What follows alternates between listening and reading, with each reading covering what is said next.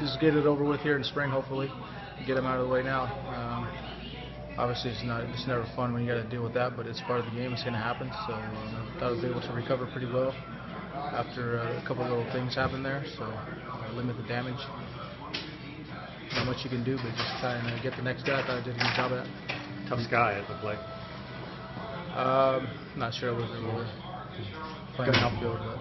Got to work with Herrmann a second straight time. You guys, what do you think of him so far? He's solid. You know, I thought he called a really good game. There's a lot of times where didn't have to shake, especially with 2 strikes. And I was trying to do something a little different. Just kind of reading.